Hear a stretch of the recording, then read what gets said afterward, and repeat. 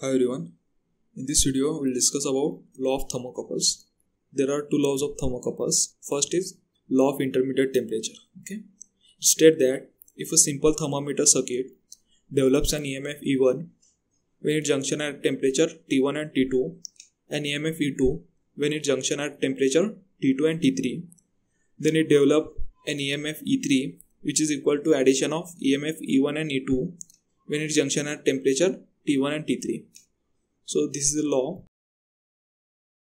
This law is used when correction to thermocouple reading when cold and reference junction temperature is different from temperature at which thermocouple was calibrated.